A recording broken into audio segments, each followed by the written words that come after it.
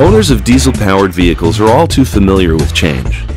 In 2007, the EPA tightened regulations focused on particulate matter, or the trace amounts of solid unburned diesel fuel. Now in 2010, new regulations focus on NOx, calling for an 83% reduction in nitrogen oxides, gaseous pollutants formed during diesel combustion. In order to be in compliance for 2010, there's one decision to make: simplicity or complexity. Over the next few minutes, we'll take a look at the two different approaches to 2010 emissions regulations. First, we'll take a look at what our competitors are doing with selective catalytic reduction, or SCR technology, and how the complexity of this solution poses numerous issues for vehicle owners. Next, we'll discuss the in-cylinder solution that Navistar will be providing with our MaxxForce engines. We'll show you how the MaxxForce solution is a simple and smooth transition, providing full compliance while maintaining payload and service continuity.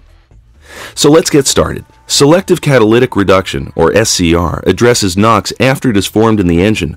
Reducing NOx after it is formed is a complicated process, which involves extra hardware that needs to be designed onto the vehicle chassis. More importantly, additional fluid will be required to meet the new emissions regulations, adding extra weight and requiring extra steps for the driver to maintain the system. But before we get too far ahead, let's take a look at the hardware. We installed an SCR system onto one of our engineering vehicles and painted the components yellow so that you can visually see the complexity of the setup. That's quite a bit of additional hardware. The reason for all the hardware is the SCR system requires an additional tank for holding urea, which we'll get to in a second, a urea catalyst, and a dedicated electronic control system and harness. In addition, a series of pipes, heat shields, brackets, sensors, heater. That's a lot of extra equipment, adding 300 or 400 pounds to the vehicle. This additional weight reduces payload, something to consider, especially for businesses that haul heavy materials and need every pound out of their trucks. We mentioned it earlier, but now let's get back to the urea tank. Urea solution is the reduction agent that, when mixed into the exhaust stream over a catalyst, helps break down NOx into nitrogen and water vapor. This is how our competition is going to meet the EPA requirement. Oh, and did we mention the added weight of a full tank of urea? 100 to 150 pounds. That's not counting the additional 300 to 400 pounds to additional components already added. There goes more payload capacity. Urea itself requires a lot of attention.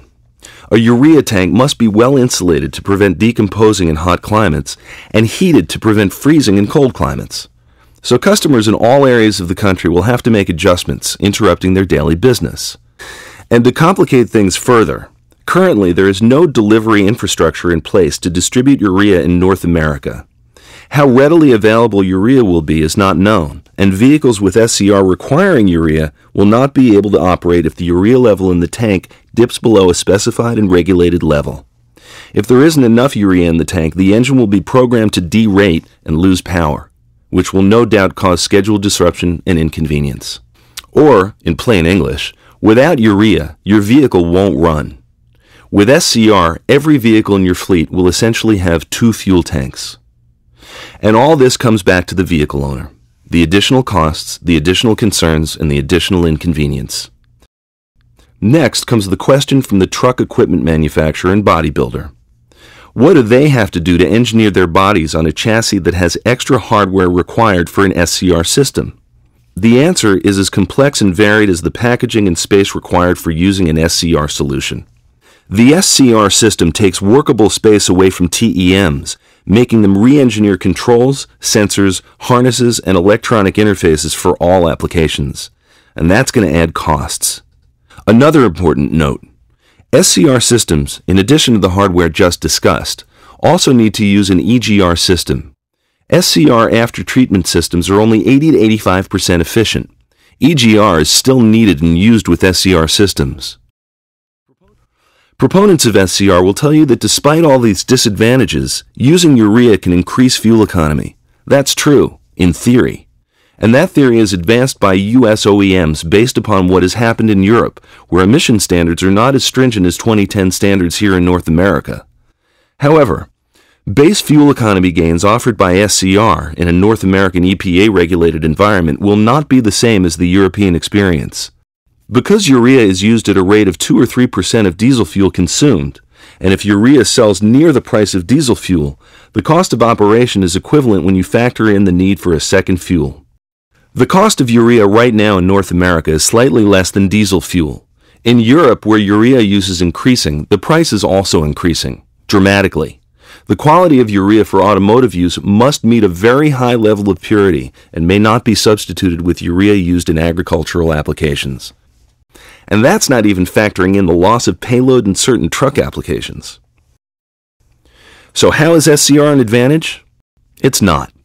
It's complicated and it's an unnecessary headache. That's why Navistar is taking a different approach. Let's take a look at all the additional components our MaxxForce in-cylinder solution will add to our chassis. There are none. Navistar's strategy is to prevent NOx from forming in the engine in the first place. This in-cylinder approach is key to Navistar's 2010 solution.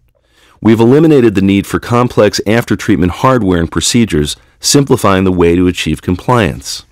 So, how can Navistar achieve full 2010 compliance without aftertreatment when all other engine makers have opted for a more complex system that puts the burden of compliance on vehicle owners?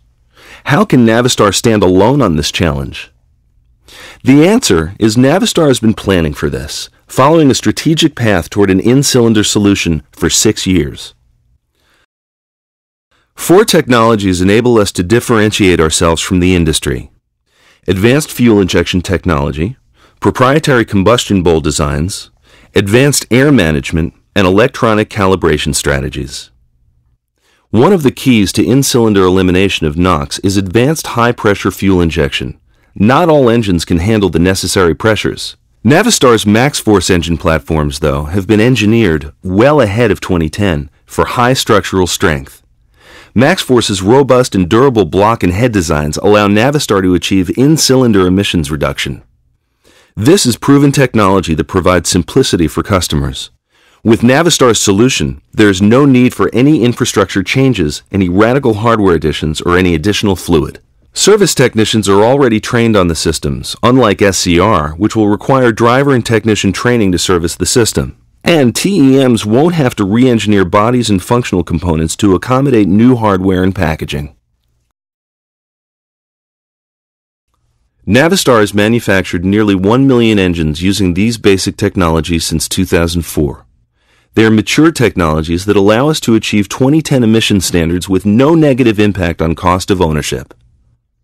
The same confidence customers have in today's international trucks, IC buses, and MaxxForce engines will carry forward in 2010 with a proven in-cylinder solution with advanced EGR. This effective technology that is well understood and accepted in the marketplace is simple to maintain and provides peace of mind with business as usual for our customers.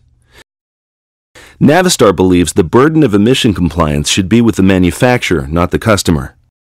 Before we conclude, let's take one last look at differences between SCR technology and the MaxxForce in-cylinder solution. Fuel economy is even. Both are fully EPA compliant. MaxxForce offers lower operating costs. No urea required, infrastructure, or refill hassle. No payload penalty. No new service or driver training required. No impact on TEMs. The evidence is pretty overwhelming. Simplicity or complexity? With the 2010 emission standards approaching, it's your choice. One road, it's business as usual. The other adds complexity to your business. Our customers prefer simplicity. They rely on their vehicles as tools that need to work every day, every time they turn the key. They have deliveries to make, job sites to work, loads to haul, passengers to transport, and schedules to keep. Adding more work for them is something Navistar will not do. So as 2010 approaches, you should look no further than Navistar and our line of international trucks and IC buses powered by MaxxForce engines for your commercial vehicle needs.